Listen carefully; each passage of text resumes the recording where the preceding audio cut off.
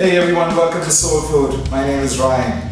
In the series of our pressure cooker meals, I'm going to show you how to make a Chinese fried rice in a pressure cooker. It's a cheats recipe, it's really simple and quick.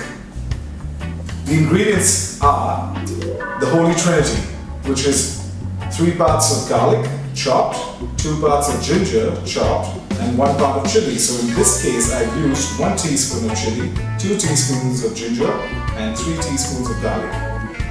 I've got an assortment of vegetables over here, but you can also put in chicken and or shrimp, but the cook time is exactly the same, so you don't need to worry about it.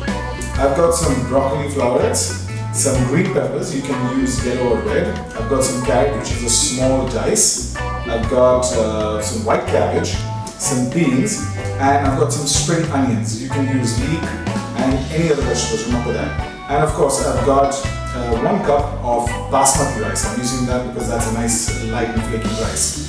So I'm going to change the camera position and I'm going to show you exactly how I cook this. See you again in a second. Okay, so now I'm going to show you the cooking process for the fried rice. I've got my cooker which is on the flame. Okay, you want to get it nice and hot. And I'm going to put in some cooking oil. You can use just any regular vegetable oil, you can use peanut oil, you can use soy oil, anything that you like. But we want to use a little excess oil in this case because you don't want the rice or the vegetables sticking to the bottom. So I'm thinking about 4 tablespoons of oil. I think that should do it.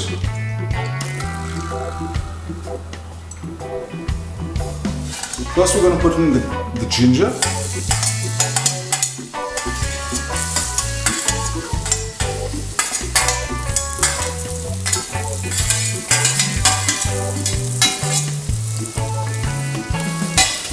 And the garlic and chilies. Lost in my own world, I'm sorry if I stopped talking over there. Give it a nice mix because these are your aromatics and you want to really get the flavors out. Next thing we're going to do is going to put in our veggies. I'm going to start off with the carrot because that takes the most amount of time to cook.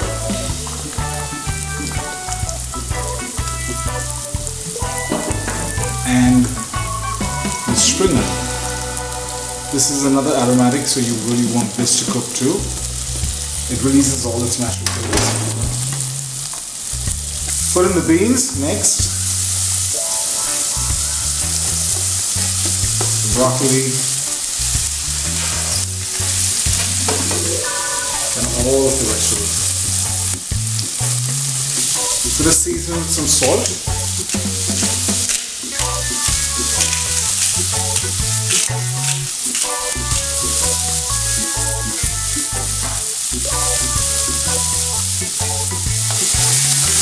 Give it a mix.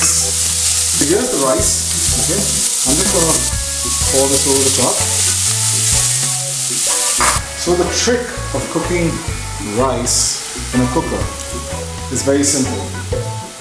Just about enough of water to be about 1 fingernail above the rice. So that seems to be okay. Just balance everything out a little bit. And now all I'm going to do is pop the lid on and let this go on a medium to low flame for only, I don't know how to put this best, but for only about 3/4 of a whistle. Hey everyone, I'm back. So the cooker was turned off just before the whistle was going to go low. And what I've done is I've let it sit for about 10 minutes. So we're looking at a total time of about 20 minutes as of now. You can still hear the whistle going off a little bit. So I'm going to try and open this and let's see how it turned out. So I think I've got most of the steam.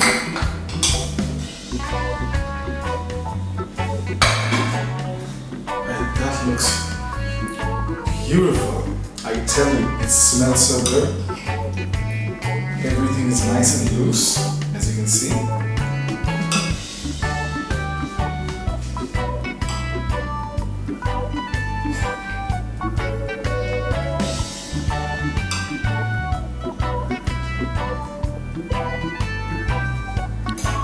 There you have it.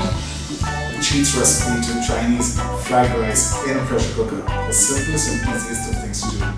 You can finish this off with a little bit of synthetic vinegar. Use some white vinegar or rice wine vinegar, anything like that, to kind of give it that added flavor. And always check for seasoning with salt and pepper. Normally I know pepper's not good, but I like to put some pepper into it. I hope you like this recipe, and I'll see you again soon. Bye bye.